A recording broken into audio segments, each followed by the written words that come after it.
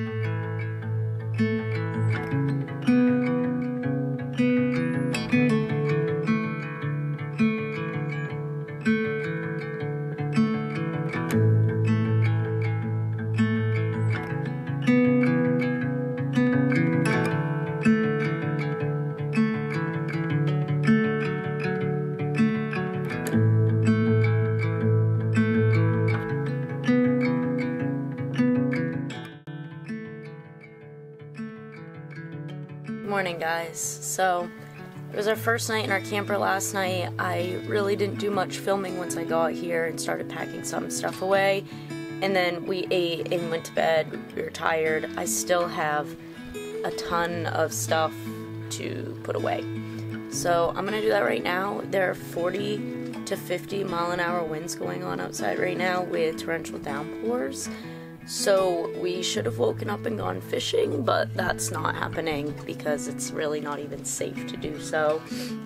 I'm going to take it as a sign from the universe that I need to get this camper put together, and then we'll be able to go fishing. How we do.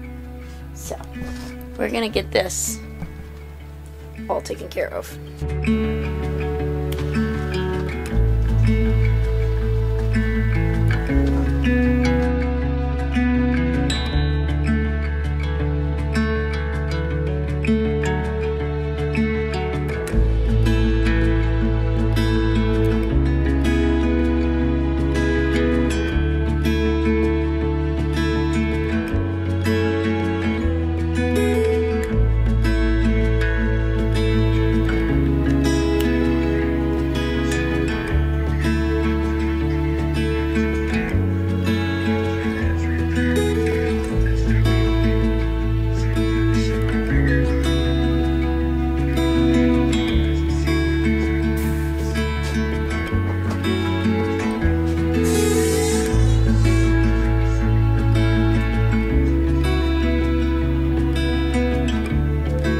Well guys, that concludes this video. We are into the camper, it's cleaned, we're moved in.